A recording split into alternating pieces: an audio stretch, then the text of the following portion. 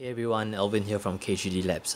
Again, showing you a video on how you're gonna align your belts. So on the KAY3D CoreXY machine based on the Ender tree, there are a couple of things you need to do before you can actually get very good printing on a CoreXY machine. And we all know that CoreXY machines have belts that are pretty difficult to tighten. So on our CoreXY machine, we actually have two tensioners in place. You can find the tensioners on the left and on the right rear of the machine. Alright, so we're going to flash pictures to show you where the motors are supposed to be positioned in a secured position. That means that the bolts actually are tightened into the motor. And then we're going to show you right now how belt 1 is actually being routed. Now there are actually very clear instructions and photos on how belt 1, which is the top belt, this is belt 1 and this is belt 2. Belt 2 is the belt at the bottom. So there are actually photos in the manual. So be sure to check out the latest version of your manual on KAY3D Labs website, which is at k3d.com, and this is how it's actually loaded, right? So this video is going to serve as a reminder, maybe a refresher, just to check if your belts are routed correctly. Alright, so the top belt quickly doesn't go to the front of the machine. Instead, it's belt 2 that comes to the front. So this belt is going to go to the back of the machine. Once it goes to the back of the machine, it will remain at the top level. Alright, so if you look at the rear, you'll realize that there are actually two levels. Level 1 is at the top, level 2 is at the bottom. So it goes level 2, it's going to get routed into the motor. Alright, and then we're going to tension it. Alright, while tensioning, you'll realize that your hot end will start to move. Don't worry about it. Alright, so it continues routing at level 2. It misses this motor, and this is what's going to happen next. Alright, you will realize that your belt is going to come to the front. Alright, so this is where we insert it in. If not done so, insert it in, and then it's going to make contact with this point at this pulley. You see this pulley? Want to know how we know that the belt is supposed to go through this pulley? Just because the pulley is at level 2, it makes sense for the belt to be routed across this way. Alright, so we're going to pull the belt. Just make sure that we actually pull on the right belt. Alright, so there you go. Alright, and this is when you're going to realize that you have a slack on belt 1. Alright, so you want to tighten the correct belt just by tugging on it. Alright, so there are many ways you can tighten a belt on a CoreXY machine, but the first belt, the top belt, is also the most important belt. This belt is gonna help lay the foundation for proper belt tightening with the help of belt 2, which is the bottom belt. Alright, so what I have in my hands is a downloadable jig. Alright, you can see an arrow down there. This jig is gonna help us determine how much of belt. Alright, so if you look at this thing, so you can tell that if you look at the axis in general, if I'm going to pull this thing, you're going to realize that, can you see that this thing starts pulling towards the front of the printer. Alright, let me just show you again real quick. Alright, you'll realize that if you tighten belt 1, if you pull hard enough, the axis, it will start to tilt. Do you see that? So this is something that is very hard to control, and instead of guessing the kind of angle that we're looking at, the kind of tension we're looking at, instead we're going to be using a jig. Alright, the jig uses a M4x8, but of course look at your manual. Be sure to check out the most updated information on the type of screws that are actually provided in the kit. And the M4, I believe they are M4 and M4 T-nuts. They are included in the kit, so this is something that you're going to mount at the back of your X2020 extrusion. Alright, so at the end of the extrusion, you're going to mount this one in using an Allen key. Alright, and once you mount them in, we're ready to proceed for the next stage.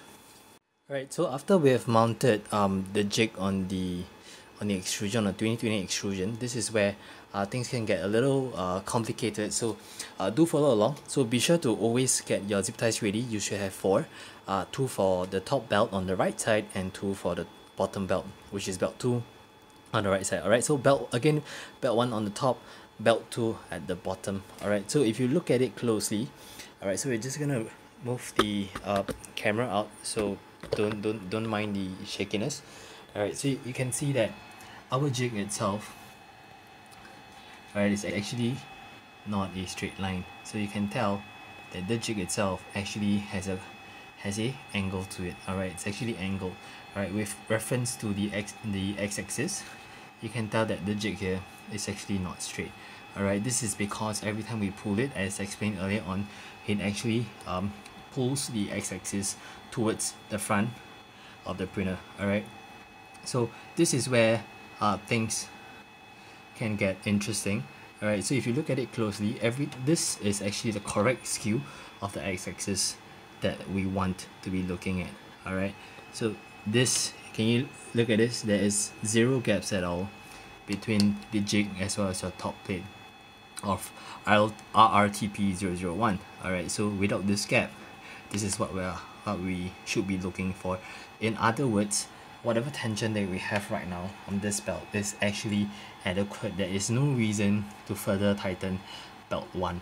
Alright, so later on in the process, you're going to realize that at this angle of belt 1, having this angle is going to be the perfect tension that is required. So at this, without any slack in belt 1 at all, what you want to do is to be having 2 pulling motions while focusing on this jig. Alright, to tighten belt 1, so we're going to show you real quick. So as mentioned earlier on, you really want to be making sure that as you're tightening belt 1 with the help of cable ties, you're going to make sure that this thing is actually aligned. Alright, the skewed surface is actually aligned with RTP001.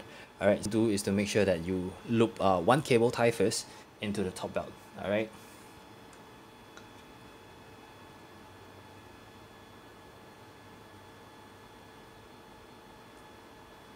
Alright, so not too tight, alright, please don't tighten it. Alright, so we just want to make sure that belt 1 is tight enough. Alright, and then we're going to push the x-axis all the way to the back just to make sure that this thing is actually aligned together with the jig. Alright, so essentially there are 2 motions to tightening a belt. There will always be a motion in this direction, alright, towards the left, your left rather, and towards the front of the brainer, alright, which is towards you. Alright, so we're going to show you, usually we'll use the right hand to exit a pulling motion this way and the other hand to pull. Alright, so 2 motions in total. So you just want to make sure that everything is tight, not too tight. Alright, remember, with reference to this, as long as this thing is tight and we find no slack. Alright, you just want to make sure that the belts are seated correctly. Alright, as long as there's no slack, this is fine. No slack at all. Just want to make one last check that everything is tightened. So as long as this thing meets this thing, alright, and it's flushed, we are done. Alright, it doesn't have to be extremely tight. Alright, there you go. So you're just going to tighten this thing.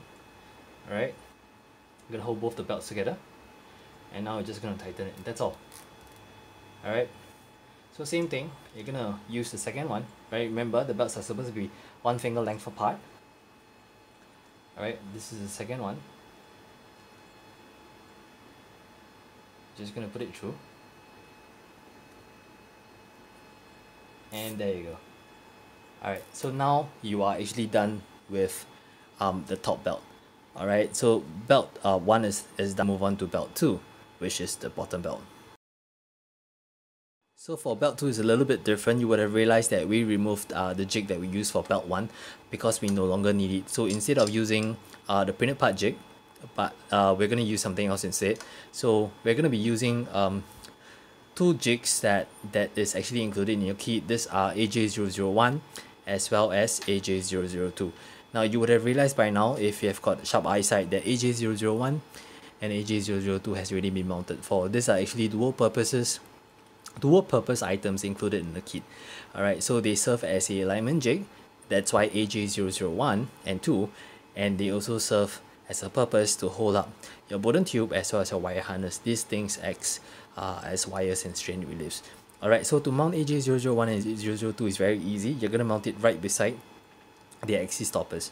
Alright, these things hold your Y carriage left plate together, and these things hold your right carriage right plate together. So we're going to mount them quickly onto these 2 portions, and then we're going to come back and we're going to show you how we're going to use AJ001 and AJ002 to our advantage on how we can utilize belt 2, which is the bottom belt, as well as our motor belt tensioning mechanism to ensure that we have a straight, aligned and parallel belt.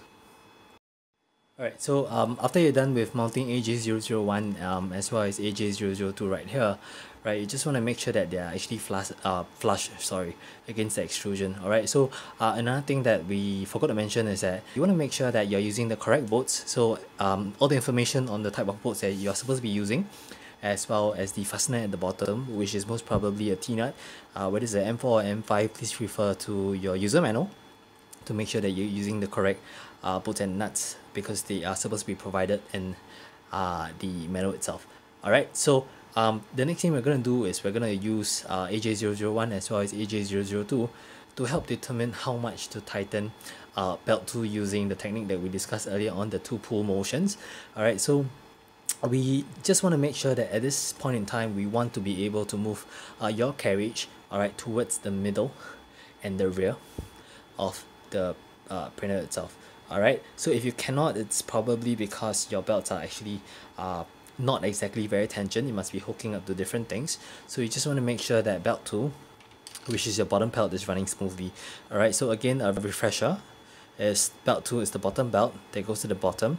It routes to the bottom, alright, it comes to the front, goes through the pulley, and then routes against the bearing at the bottom. Alright, so you would have realized by now that belt 1 takes the top route and belt 2 takes the bottom route.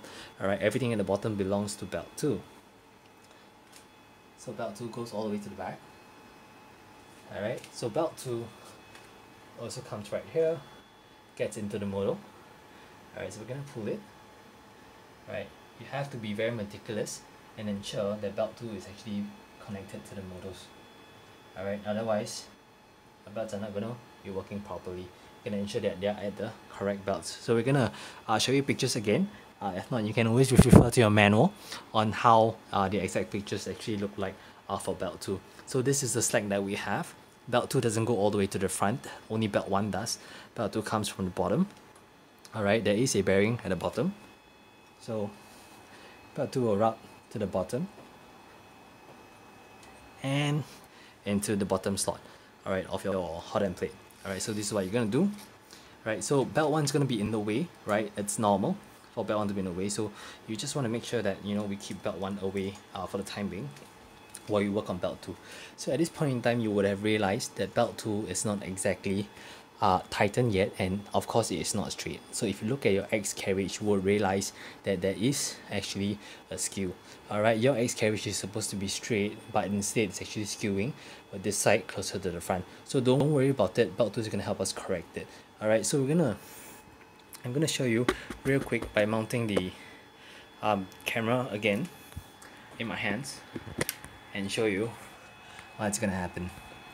Alright, so moving to the back, alright, so you can see that AJ001, which is right here, do forgive us for the lack of a better quality. So this is AJ001, alright, and a ideal belt tightening effort and a session, AJ001 right here, alright, it's gonna make contact with this guy, alright, the top plate of the model number is RLTP001, alright, and of course AJ002 is gonna make the same contact with this plate. So it makes sense that if AJ001 is touching RLTP001 and AJ002 is touching RRTP001, sorry, then it would mean that your belts are parallel. So we're going to do it real quick to show you a demo. I can't do it with one hand, so bear with me. So you'll realize that as I pull onto belt 2,